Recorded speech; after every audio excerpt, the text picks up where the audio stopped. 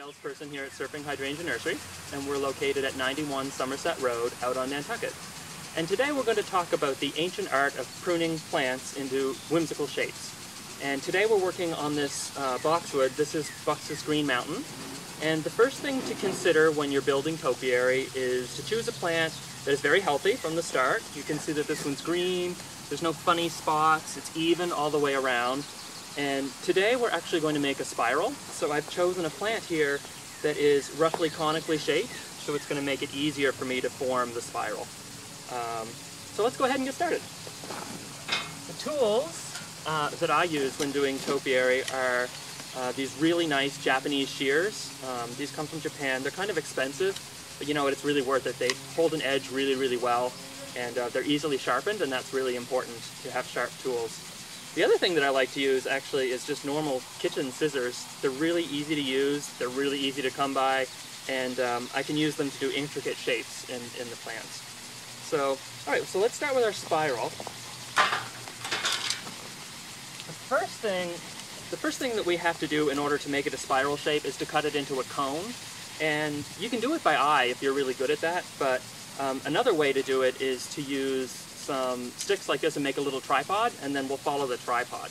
So I'm going to go ahead and stack these around the plant like this. I'm going to find a point at the top, which will obviously be the tip of the spiral when we're done. And you can see I'm working with the plant slightly elevated. If it's in a pot like this, it's perfect. It's very easy. Obviously, if it's in the ground, you have to make a little adjustments and just find a way that works for you.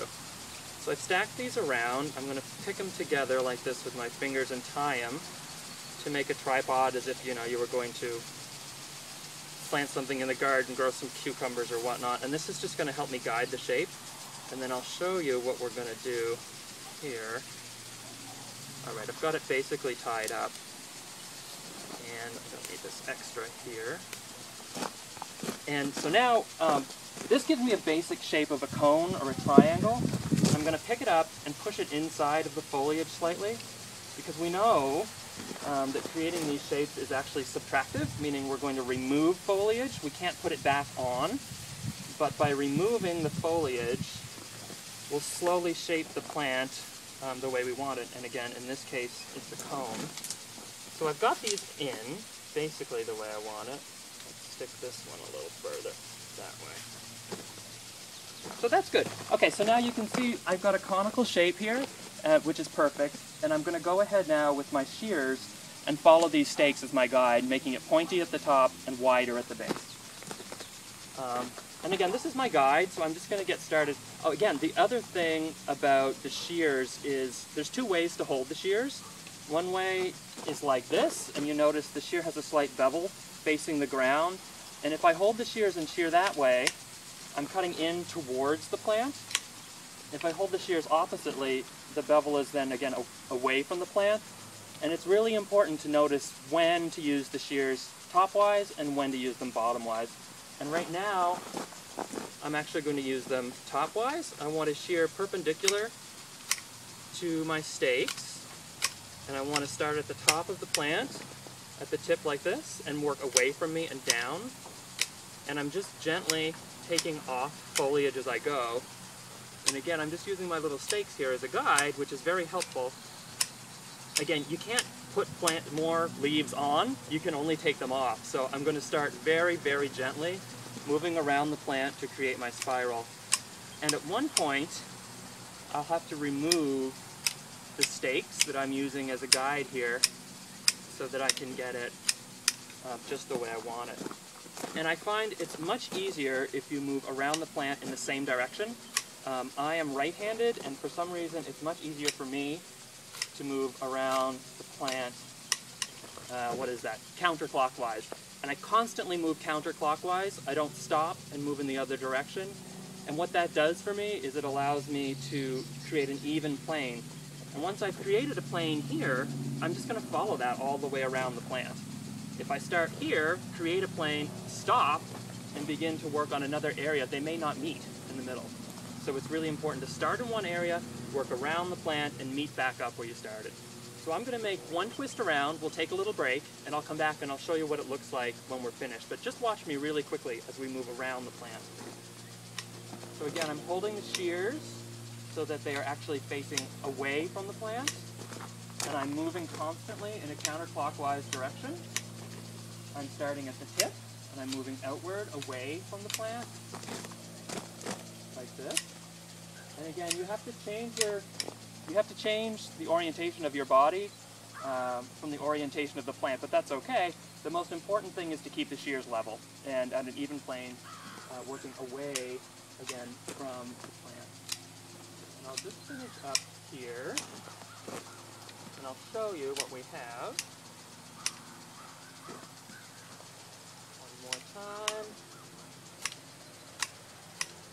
All right, so I've moved all the way around the plant. I'm going to take these off now. And again, this plant was roughly conical to begin with. We're just evening it up so that we can go ahead and create our spiral. Now we have a plant that is wider at the base, it's more narrow on the top, and this is going to be the perfect beginning for our spiral. And I'll show you how to do that next.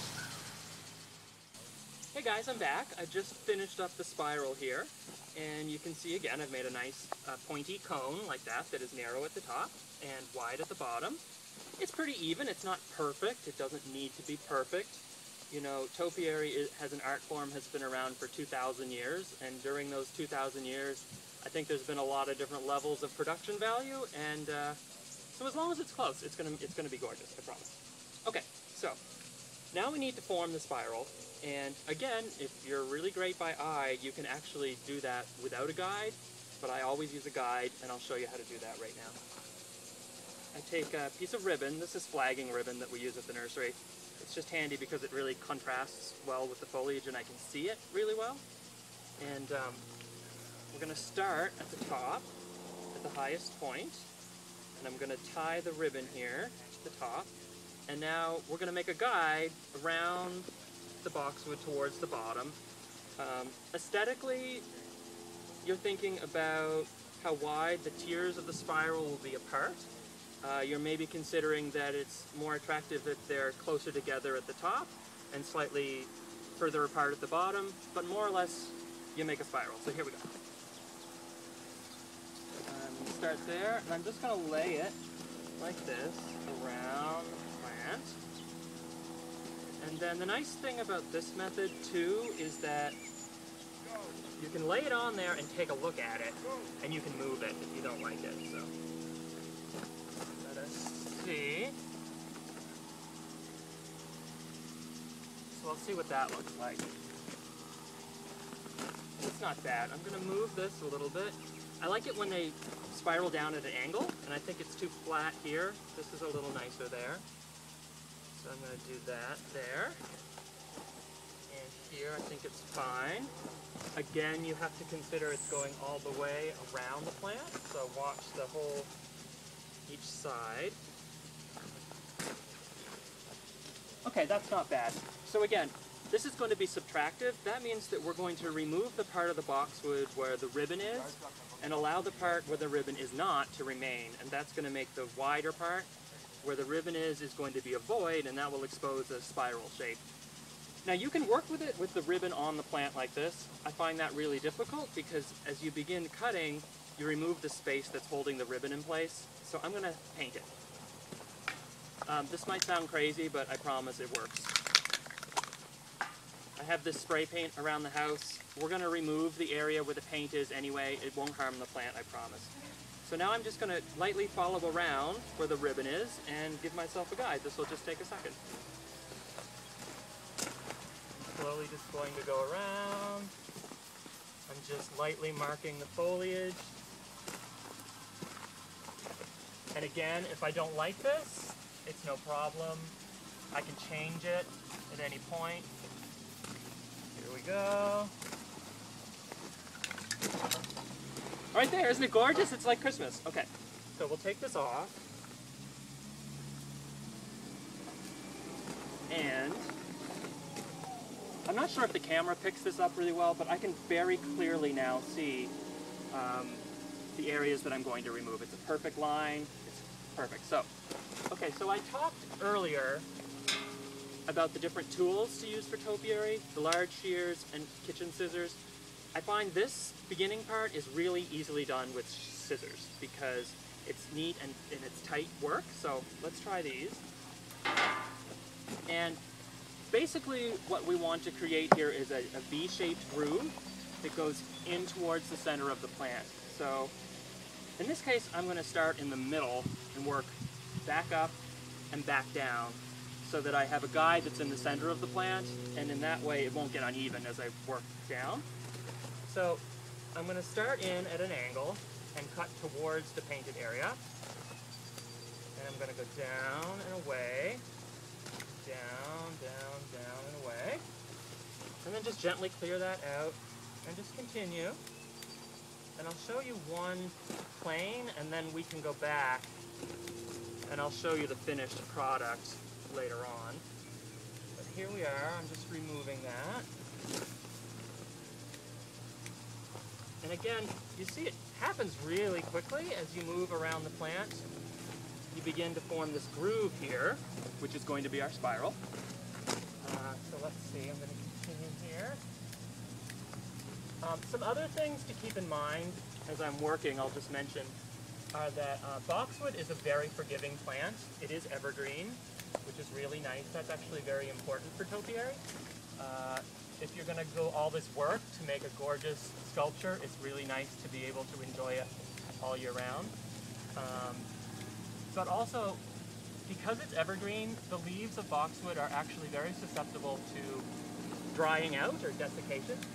And when we make all these cuts, we're forming a little open area on each leaf, and that little open area can actually dry out and die back, which can make it look actually really unsightly in the end. And there's a couple of ways that we can prevent that from happening. The first thing is to shear it early in the season. Obviously this is later in the season now, and that's okay. But if you shear earlier in the season, then the sun isn't out, it's not as strong, and then it won't dry out. The other thing that helps is if you shear on a cloudy day, and after you've done all of your shearing, especially like this, if it's in a pot, it's very helpful. You can move it into the shade for a week or two to form a cuticle over that area that's you've just cut. If you can't move it, if it's in the ground and planted, your other option is to spray it with a wilt-proof spray or an anti-desiccant spray. Use the summer concentration, don't use the winter concentration, and that will help to cover that cut until it has time to heal over on its own, and then it won't die back and turn brown, which again is very unsightly.